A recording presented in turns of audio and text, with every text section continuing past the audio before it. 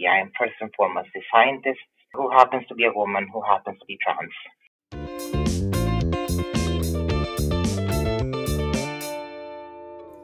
Hello and welcome to Offspring Magazine, the podcasts. We're your hosts, Sandra Fendel and Allison Lewis.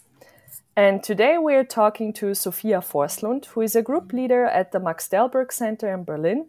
And we're talking to her about her unique experience as a woman in science.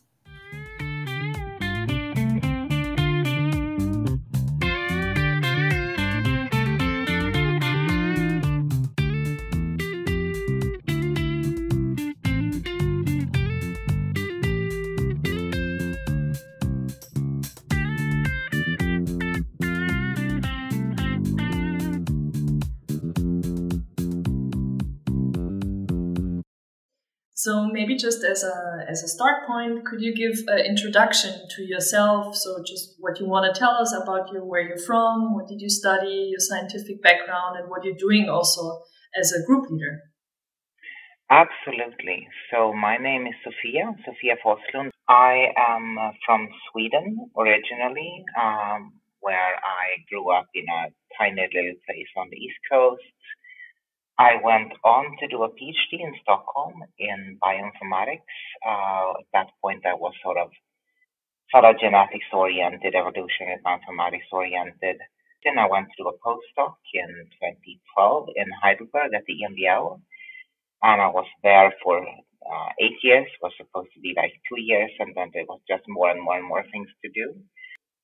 Finally, got a junior group leader contract in Berlin at the Max Delbrück Center with a minor affiliation to the Charity University Hospital in 2018 in Berlin, and I moved there. What my laboratory is working on is what we describe as host microbiome systems medicine.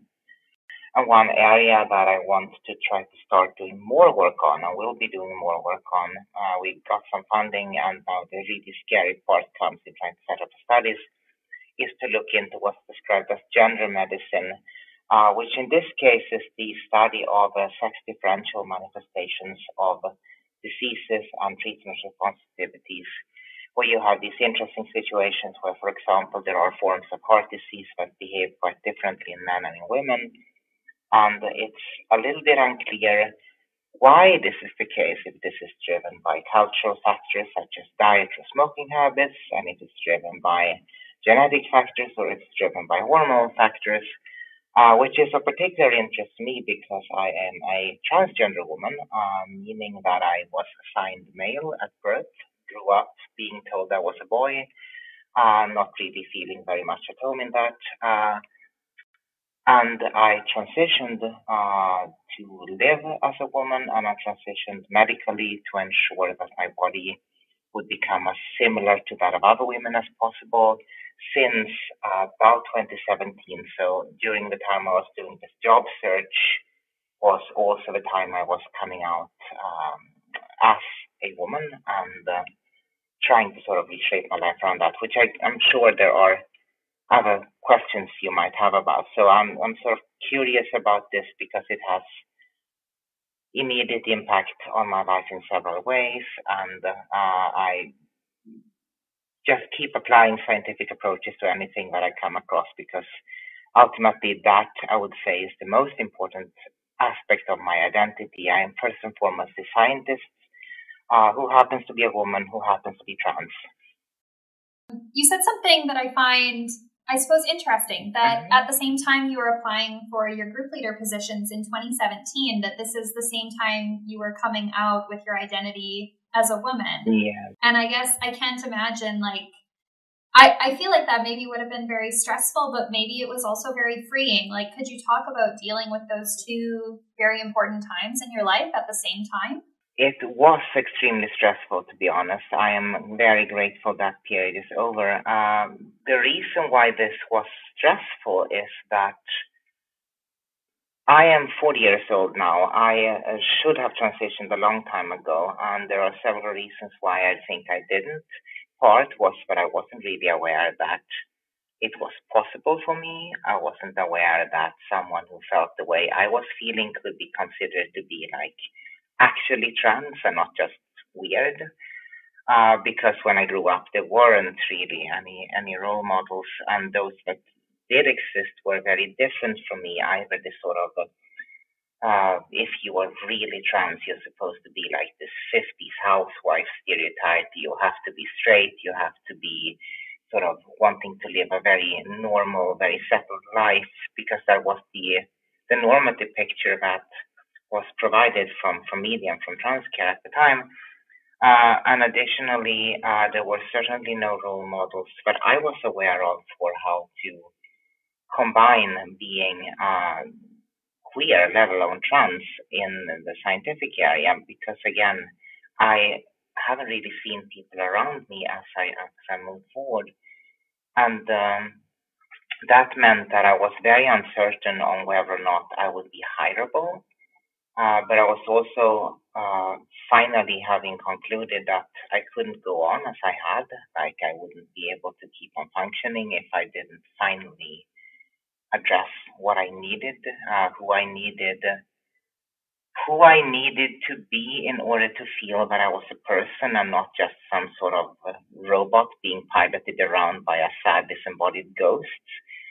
That meant that I was needing to negotiate the reactions of others. That was always, and still are, I would say, difficult to predict.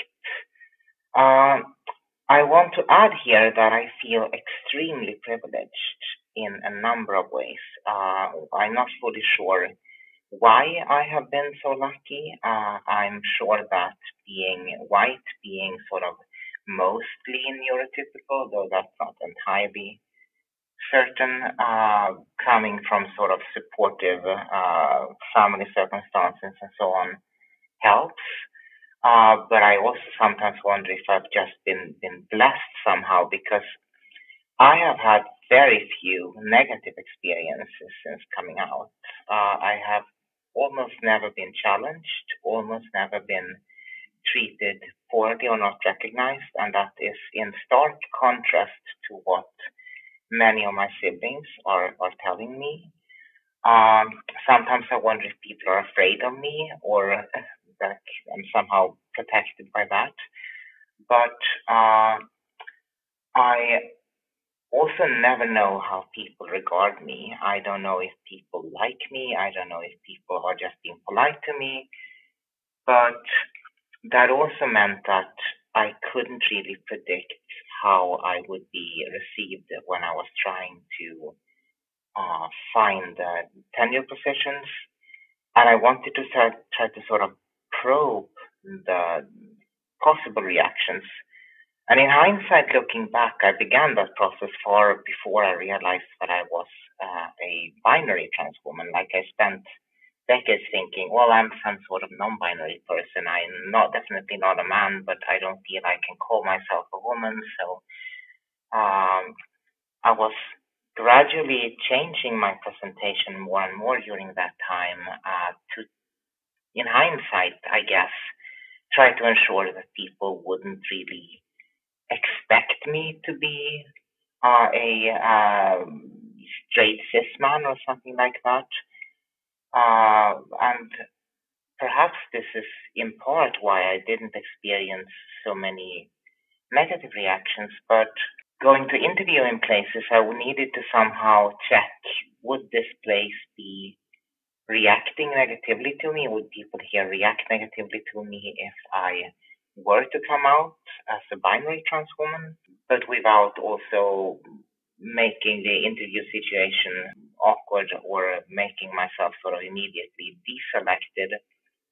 In the end, I was sort of continuously pushing sort of in every circumstance, how far can I go? Like, how weird can I be for people still to accept me? And that fear was sort of with me all throughout. And I think that is probably at the root of these many years of trying to overcompensate and hyper focus on building networks and publishing papers and everything that I've been trying to do.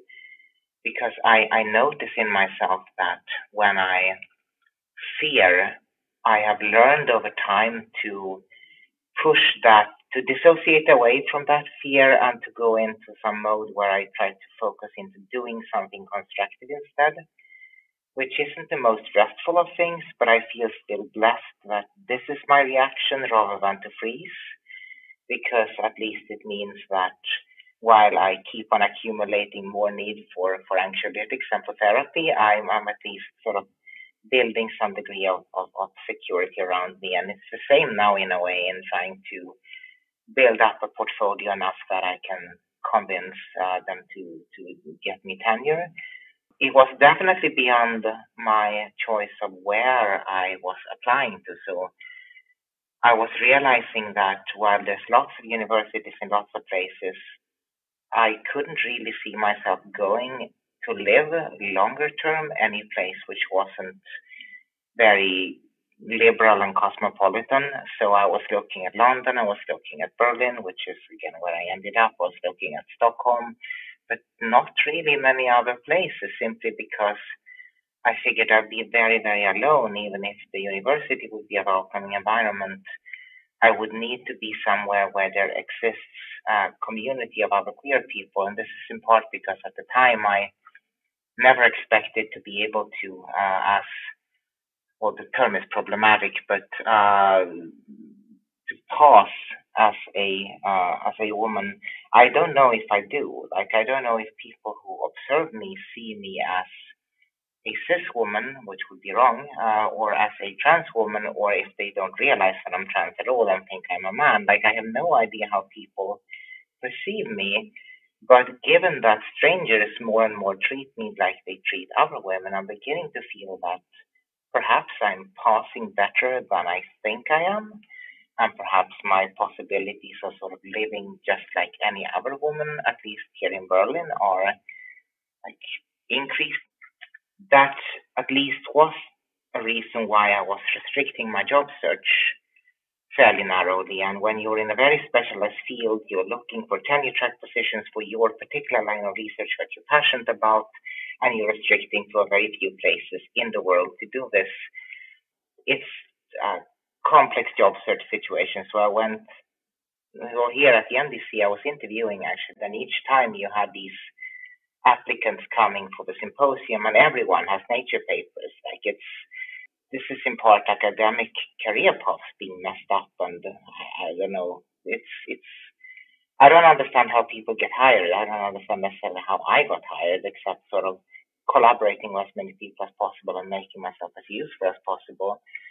It was a stressful time. It's still a stressful time, but it's far less stressful now. And I decided that, well, I'm just going to assume that I'm home now and that I can start building a home. And if that changes, then I'll have to deal with that later. But for now, I'm just going to do my best and be present in the moment. And that is, in a way, also why I transitioned, I suppose, to be able to just live and feel that I am real and exist as a person who can feel things and who can be embodied and experience living in the world, instead of someone who is constantly sort of fighting just to function. It's really interesting to hear the whole experience of how, you were nervous and it was stressful, but it also sounds like even though you were nervous about sharing your identity in your job search, that it also was really important to share that part of yourself, to make sure that you would end up in an environment where you were accepted privately, professionally, as your true self. And so I imagine that must have taken just a lot of strength to go through with that in a time when you were just coming out.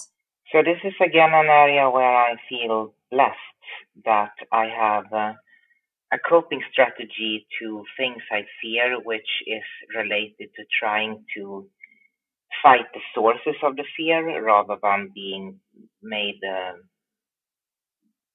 passive from it. So when I'm afraid of something, I overcompensate. If I fear something, I have to talk about it, I have to deal with it, I have to sort of try to be able to tell myself I've done everything I can to solve the situation. So when I'm afraid of people sort of finding something out about me, that's when I tell them about it, which is why I'm inclined so much to oversharing as I do, which people who follow either of my Twitter accounts will know. Like, it's simply safer or I feel safer dealing with something that I'm aware of than dealing with something that I'm not aware of. So, yes, but then not knowing whether or not this was something I could do and trying to sort of carefully tread that line was stressful at the time, absolutely. But on the other hand, I don't think academic job searches are ever non-stressful. Yeah, that's true. I think it's a great skill that trying to be proactive and kind of trying to fight the source of your fears, which is probably helpful or important for everybody, I guess. Maybe especially for scientists. It is a virtuous cycle. So the more you habitualize that response, the easier it is to fall back into it. And I think this goes for a lot of things. Like, if you force yourself to respond in a way that you want to respond, the next time it will be a little bit easier, and the next time it will be a little bit easier, and so on, for good and for ill. I want to know, how has your life changed since transitioning? So before I came out as a trans woman, that's another sort of interestingly longish tangent about inspiration and so on. I'll try to be super brief about it, but I was having this meeting with a person in Berlin in 2013 that was literally life-changing, because I realized that this person was living their life exactly as who they were and being entirely honest to themselves, and that, okay, I should try to embody in myself what I admire about this person, namely being 100% honest to myself and others. And that meant gradually trying to at least sort of avoid the situation of finding myself waking up at 50 and being professionally dependent on having people continue to believe I was somehow a cis man. So I was shifting towards presenting more and more androgynous. Like, I stopped wearing. Back in university, I started wearing makeup, and I started wearing makeup all the time because I realized when I do that, it felt okay seeing my face in the mirror, and I felt that, like, it wasn't so draining to meet with other people. But then I started my PhD studies, and I figured, what if I'm going to be discriminated against? I wasn't actually, but I was afraid of it. So I stopped doing that at work, but did it sort of the moment I left the office and in all my other social interactions. I started doing that again. I started sort of shifting how I was presenting. I actively tried to ensure people couldn't really know who I was into, or that people knew that I was into several people of several different genders. Like, trying to signal androgyny as much as possible at that point. Though at that point, I was never trying to sort of not be feminine. It's just I wasn't sure how much I dared to present feminine. Presenting as a gender isn't the same as necessarily being that person, because of course you can be a woman who is presenting very butch, very masculine, and vice versa. But it was a way for me to try to communicate, please don't see me as what you might otherwise think I am. But I was quickly disillusioned in that people sort of defaulted at interpreting me anyway as a man, no matter what I did. And I realized I had to sort of move all the way into very performative femininity to ensure that I was read differently. And that I didn't really dare to do until I was willing to accept the risks. And that did take me like 37 years of life to get to a point where I was realizing that if I didn't accept those risks, then I wouldn't be able to be happy anyway. So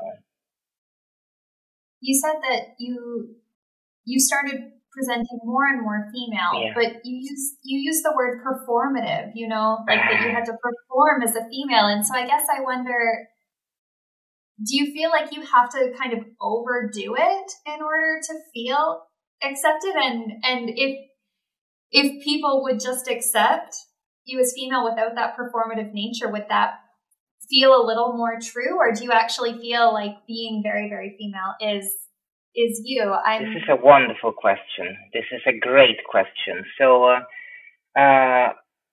all of the above, I guess, in different ways. So,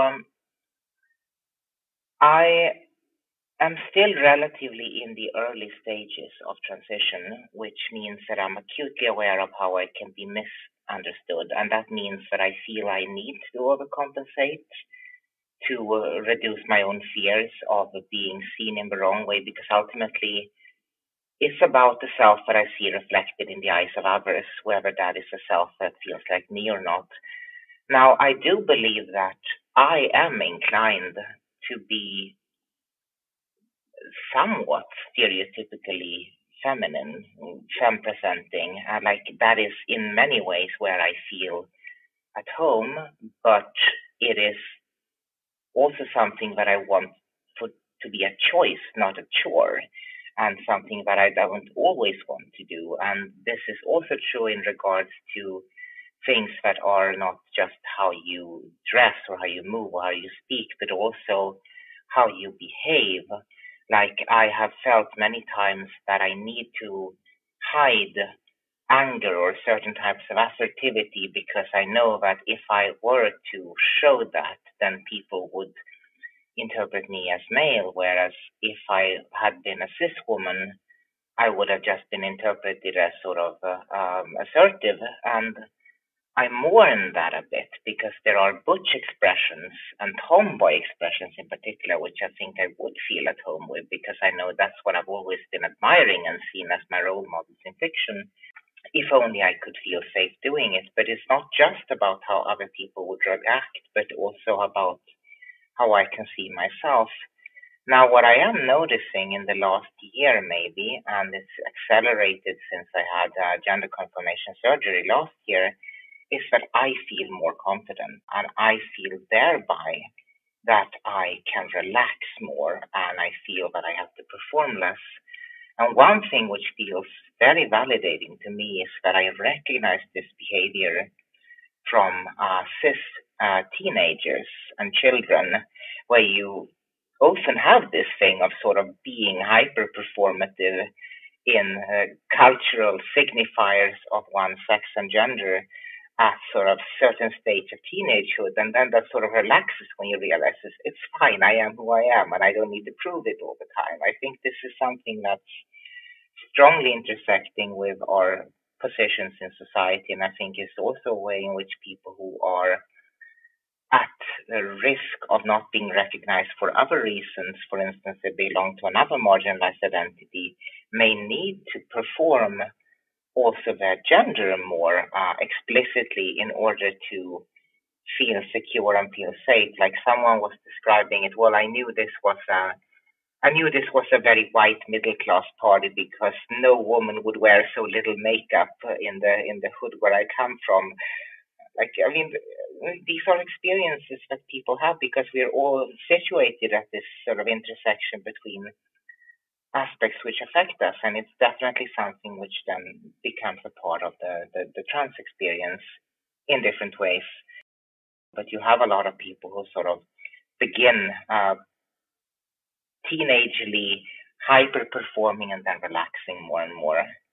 Like for me, I mean, I noticed like after I had enough laser and electrolysis to no longer have substantial facial hair growth, I just realized, oh, I don't have to put on makeup every day, and that just felt so relaxing. Because Isn't it freeing? It's amazingly freeing. And like, but it takes a time to get there, to get to that point, and it's I don't know. It's not necessarily something where others can necessarily help because it's not just about others, but about how I see myself. But it's I mean, I guess it's part of life. It's part of what it is like being a person with a gender.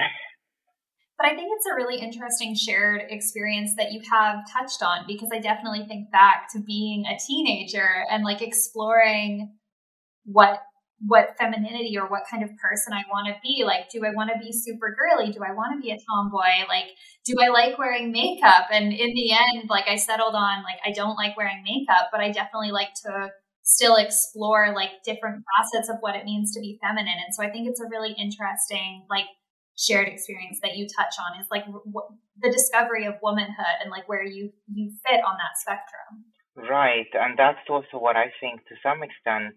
If there is something that I would say is the core of what I see as positive womanhood, in how it can be constructed and understood culturally, it is to live in a space where everyone has opinions about who you are and whether you are legitimate in that, and taking ownership of that and deciding that you get to decide that. No one gets to say that this is something that's an intolerable contradiction in you.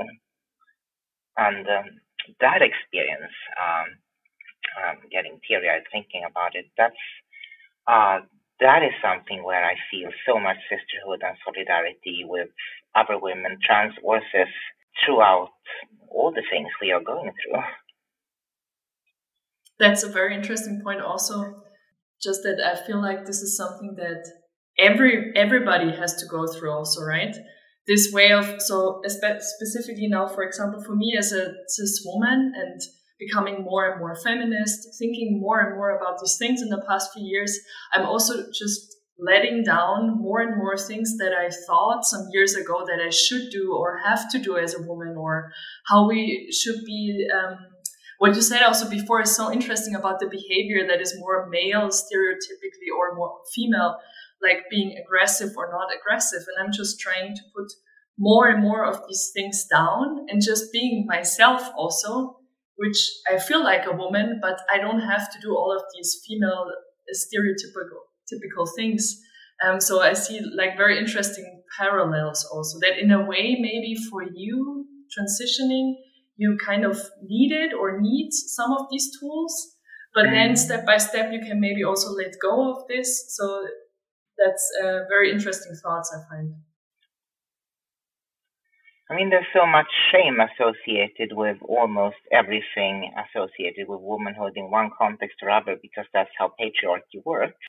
In a way, I feel that is central to how I want to act as a feminist. Like, I want to be neutral with regards to how other women do femininity. I don't want to either impose an expectation of a certain behavior or to shame it. It comes up again and again in one way or other. No one gets to decide except for the person living it. Yes. I think a lot of women can identify with being told, don't be too girly. Oh, don't wear makeup. It's about inner beauty, but be this beautiful. Like, I think a lot of the experience is shared, in addition to, I'm sure, the unique experience that you've had with your identity and not feeling accepted. On that note, I also want to try to be a little more inclusive, in the sense that I don't feel I was ever a man, but I do know what the experience of being a non-stereotypical man is like. I know how boys and men are treated, and I feel very, very much sympathy for that and for what it is like to try to not incorporate toxic masculinity and to work out a way to be masculine in a positive sense. That was not what worked for me or what I wanted, but I feel that cis and trans men who try to build better masculinities, they are my brothers, and I love them for it.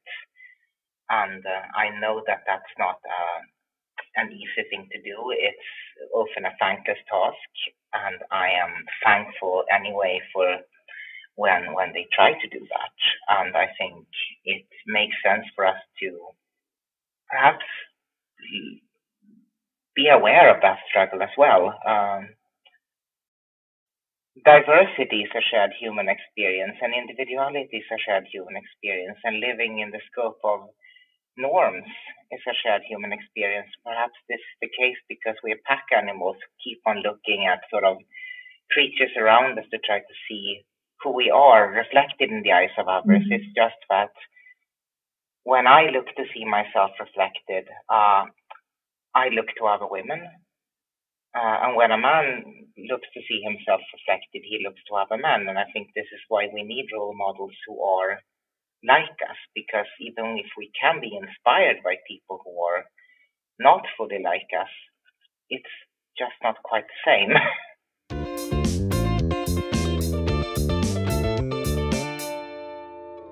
That's our show.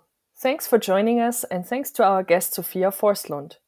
Join us next week when we continue talking to Sofia about the importance of role models and how we can improve inclusivity in science. That's all from us. Until next time, bye! Bye, everyone!